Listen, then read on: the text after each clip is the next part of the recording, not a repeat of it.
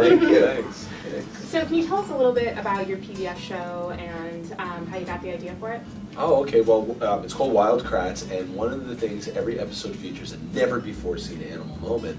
And the reason we got the idea for it was we've been traveling and filming animals for the last 10 to 15 years, and no matter where we go, the wilds of Botswana, diving, on a coral reef, there's always been animals and animal behaviors that we've never been able to film.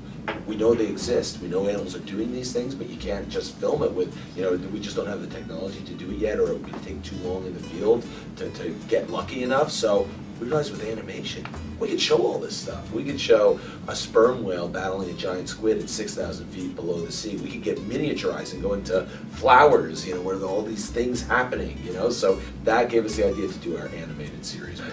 Now, you brought some furry friends for us to meet today. Oh, yeah. Okay, you want to see this? This is a kinkajou, George the kinkajou. And that's it, the prehensile tail. It can wrap right around. It's holding on to me. I'm not even holding on to him. And he's just hanging there. And this is the animal that I think Martin mentioned earlier that pollinates flowers. Oh, really? And that's what he does. Say there's a branch, there's a flower here and a tree, he'll hang down. So you do it on accident or on purpose? And leak the nectar out. Do you want to hold him? He's very cool. You really have no choice.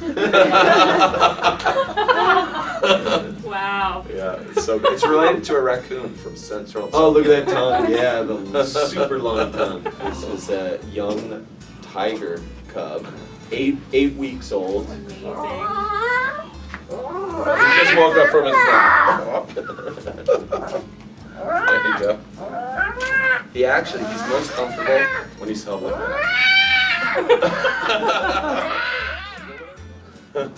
So these guys are so rare and wild. Look at those businesses. That kind of coloring, it's hard for them to survive. Yeah, there's only about 1 in 10,000 in the wild that are. So are they mostly on wildlife preserves? Yeah, and education programs and zoos. Well, thank you both so much for chatting with ParentDish today. Thank you very much. Thanks, Colleen.